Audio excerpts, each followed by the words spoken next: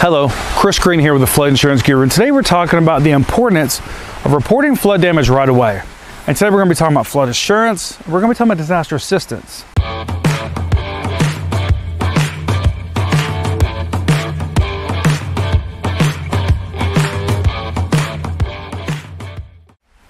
When it comes to flood insurance, generally you have about 60 days to provide what's called a proof of loss.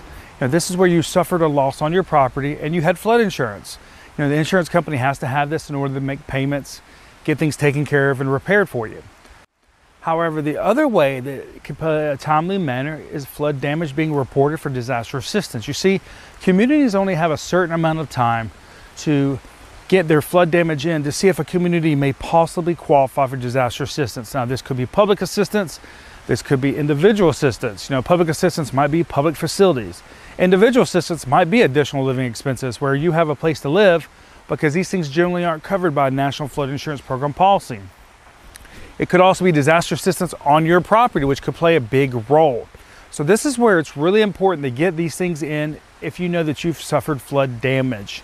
And we're seeing this a lot in areas like Pelham, Alabama and Hoover, Alabama right now that had more than 10 to 13 inches of rain within one day in October of 2021.